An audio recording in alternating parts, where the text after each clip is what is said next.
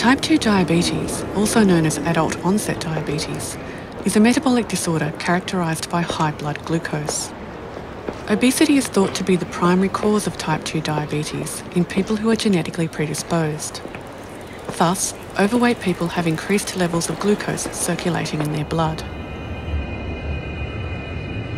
The pancreas is an organ which produces hormones that control blood glucose levels. The hormones that control blood glucose are produced by clusters of cells in the pancreas called islets. Here glucose is shown arriving at the islets via the bloodstream. The glucose is taken up by cells in the islet called beta cells. The beta cells respond by producing the hormone insulin, which lowers blood glucose.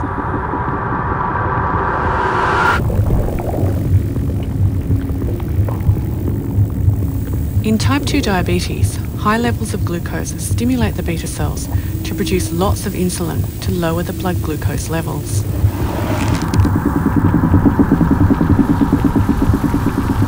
The insulin is taken up by the blood vessels for transport to muscle, liver, and fat, where it allows those tissues to absorb glucose.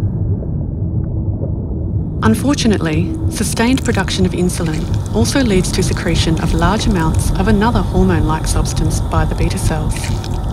White blood cells, which live in the islet, respond to this hormone and consume it. We are now inside an islet white blood cell at a magnification of 250,000 times. The hormone, in combination with high glucose, causes production of free radicals inside the white cell.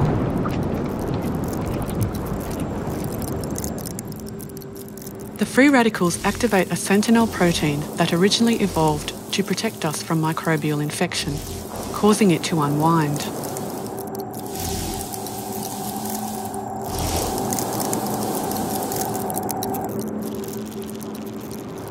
The newly active sentinel proteins then aggregate with 6 other proteins to form a ring.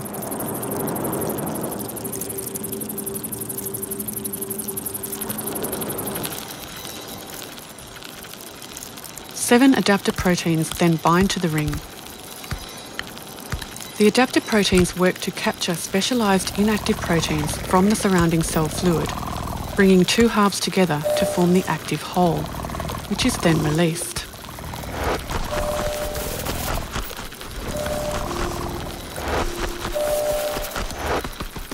This entire structure is called the inflammasome, and its sole purpose is to act as a platform for combining and activating these proteins.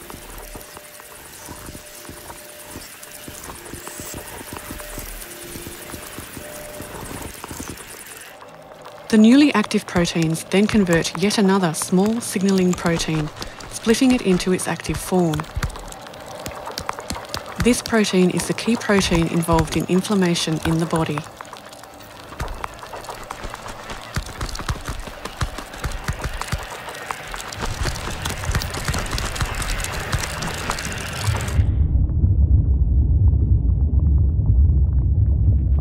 The inflammatory protein is then secreted from the white blood cells into the islet.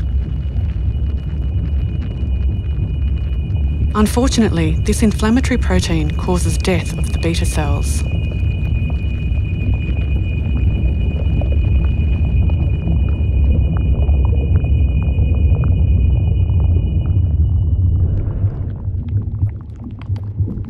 Over time, beta cell death causes the islets to shrink, accelerating disease progression.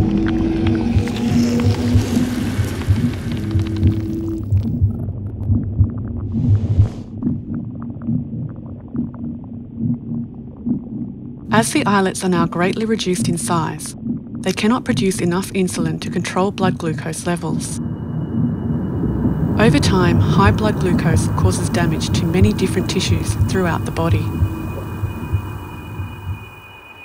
What originally evolved as a defence mechanism against infection now seems to be a driving force for inflammation in type 2 diabetes. Chronic diseases associated with inflammation are the most common diseases of ageing in the Western world and represent our greatest health threats in the 21st century.